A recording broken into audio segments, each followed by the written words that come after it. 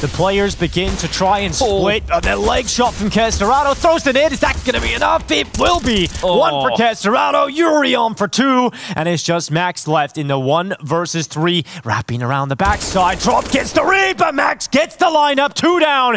And now just 1 left. Max versus Yuri. 13 rounds on the line for either side.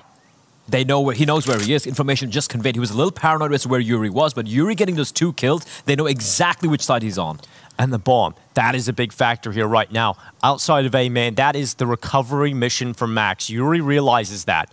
He knows the bomb is down in this position, and so that Max has to come from a different approach. But because of the time Max had available, he can play the mind games. He can slow it down. Yuri has to think about all the possibilities that Max could go through, and he is starting to come around tempo. Yuri's looking the right way, and Max has done it! 3 and 13 rounds for 9Z. 1 versus